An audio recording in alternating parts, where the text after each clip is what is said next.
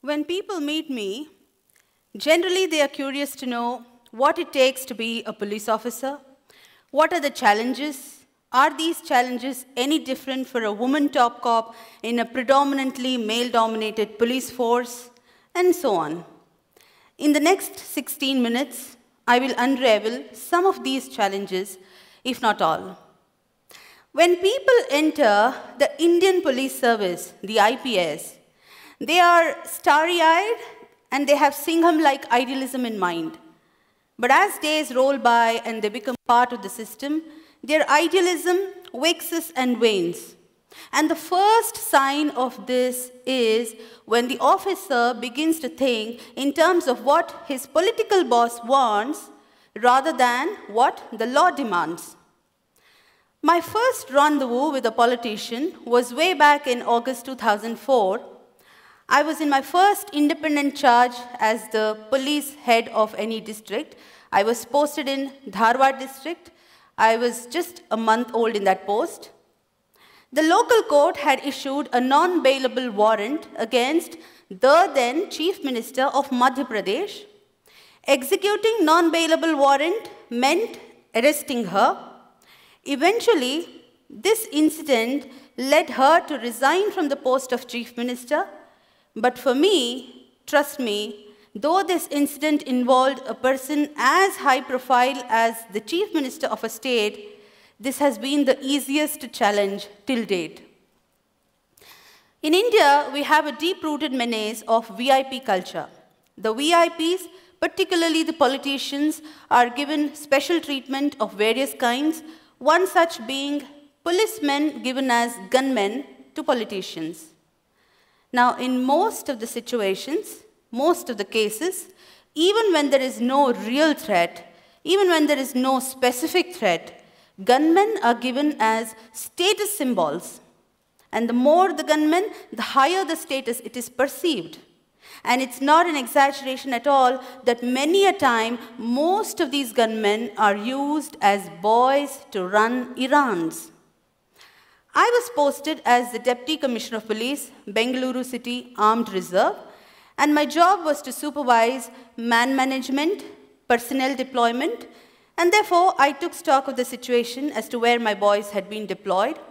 And to my utter shock, I found that a number of politicians, the public representatives, the MLAs, MPs, MLCs, and so on, had kept gunmen in excess of the authorized number they were supposed to keep. Now, I made a list. There were 82 politicians who had kept about 216 gunmen in excess of the number they were entitled. I started withdrawing them. The first resistance came from my own boss, who reprimanded me in front of my subordinate officers. Yet, undeterred, I completed the task. I withdrew till the last excess gunman came back to the unit. In the same stroke, I also withdrew 8 brand new SUVs kept by the then ex-Chief Minister of Karnataka. The man had stepped down from the post of Chief Minister, yet the vehicles had continued to be with him. I withdrew the vehicles, but I often wondered why my predecessors had not acted. What prevented them from setting things right? I later learned that these are called the dirty jobs. They are unpleasant tasks, inviting the wrath of the politicians, and nobody wants to do them. Not very long ago, I was posted as DIG Prisons, Bengaluru. I was there in that post for barely 17 working days, barring all the Sundays and holidays. And during that time, I witnessed similar special treatment being given to a convict. This convict was very powerful. She had been the close aide of the ex-Chief Minister of Tamil Nadu who died recently. The convict herself was slated to be the Chief Minister some time ago in that state. Now, the Supreme Court had convicted her under Corruption Act for possessing disproportionate assets beyond her known sources of income. Flouting the Honorable Supreme Court's orders, the jail officials had given special facilities to her as quid pro quo. So I reported this irregularity, and soon after this report, a number of people asked me, was your act a well thought out one or something done at the spur of the moment? Frankly speaking, I did not think of the consequences. There was no need to, because I was clear in my mind that I had acted in a manner most transparent and accountable, which every public servant is expected to. Now, after this report, I was slapped a defamation suit notice. So what is the take home? If you stir hornet's nest, be prepared for all kinds of oddities and notices.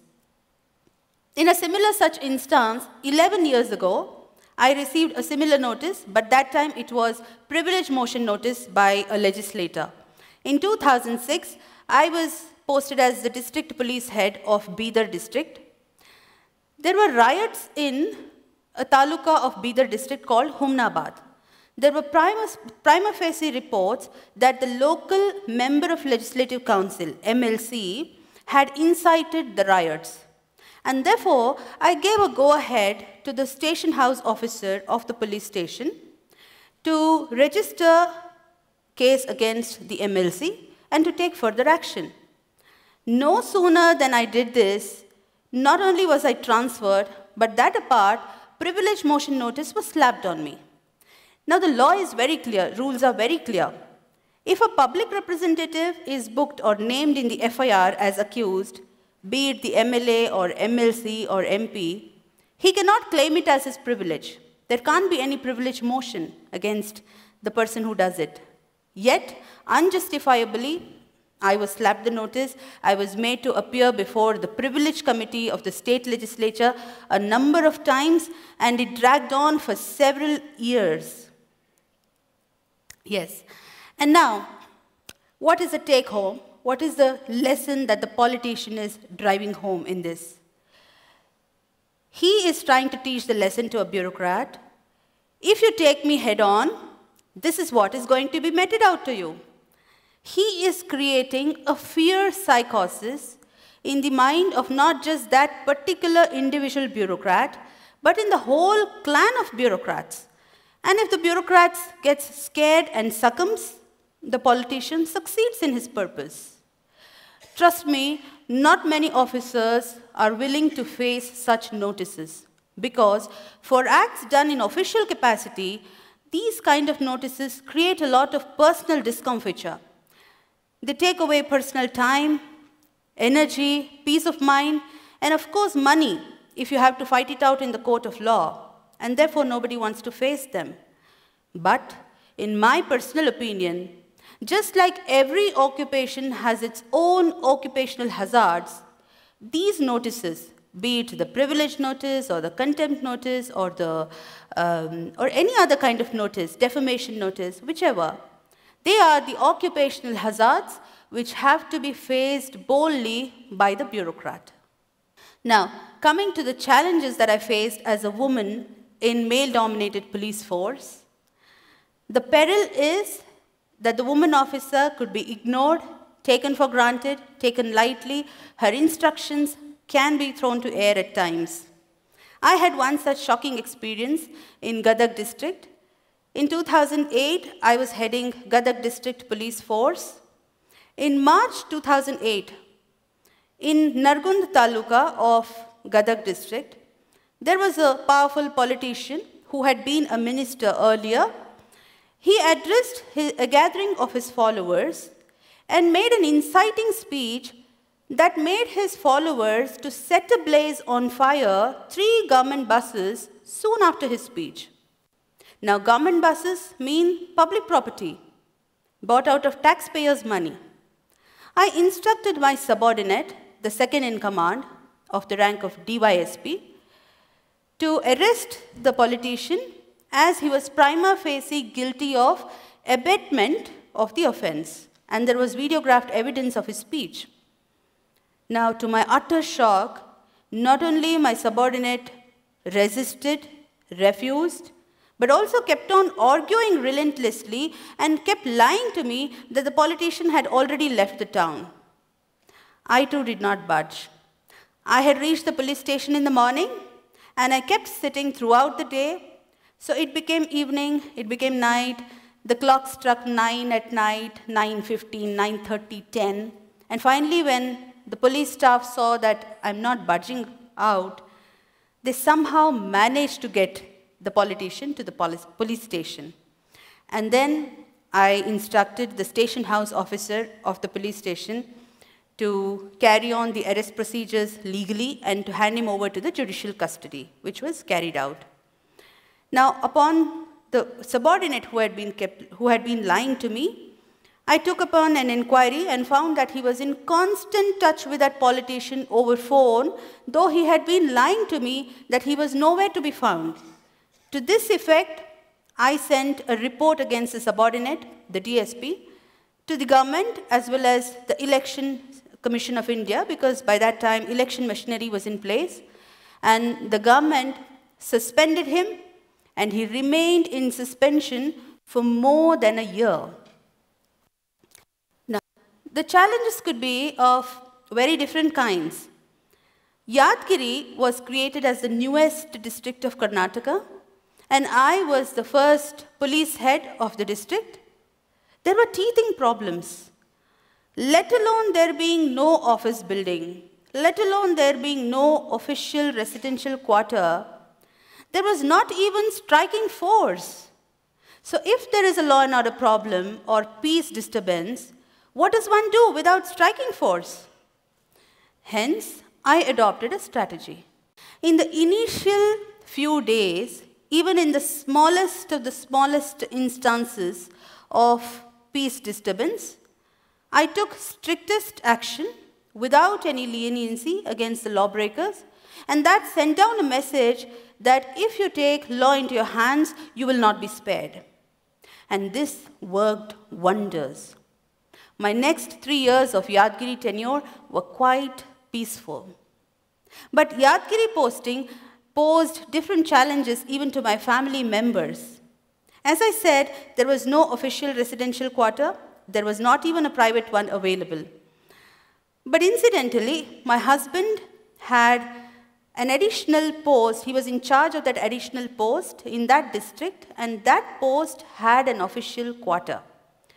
But that residence was in a village, and the village was called Bhimrayangudi. I started staying there, and very next to the residence was a school. My daughter literally started her formal education in that village school. She sat on the floor as there were no benches, and she completed 3 years of her education there in a school with no facilities whatsoever, including a toilet. Now, not many police officers, IPS officers, like to work in such places which are called backward, nondescript, remote, and in what, in their own words, they would call lacking in life. And in such a place, I spent more than 3 years of my service, including the period of my prime youth there. So, challenges, therefore, are manifold. Yet, if the officer is willing to take risks, if the officer has nothing to hide, if he is clear in mind that he has acted lawfully and is fair, if he does not cling on to politicians for perks, cushy postings, and so on, and last but not the least, if he has kept his bags packed ready to move out any time if transferred, then such an officer, he or she, becomes a force to reckon with. After taking head-on the mighty and powerful on several occasions, if I am alive and kicking and able to deliver a TED talk before you all, you can imagine the robust protection under law available to the bureaucrats for acts done in official capacity. And therefore, I find many of the fears of bureaucrats to be unfounded and baseless. Now, you might see that it's a commonplace knowledge that the MLAs, the MPs, the MLCs, these posts are created under the Constitution of India, but one must not forget that it is under the same Constitution the All India Services, the IAS, the IPS are created. And Article 311 of the Constitution gives complete protection to the bureaucrats, for acts done in official capacity, and it is available to every officer in the country, including the state services. So the day the bureaucrats are able to come out of the phobia of transfers, the phobia of politicians, we will have the best bureaucracy in the world. Karl Marx once said, bureaucracy is an iron cage. But I find that our bureaucrats have chained themselves. They are the ones holding the chains. The day they break away from these self-imposed chains, the day they start exercising their real powers, we will see a new India. Thank you.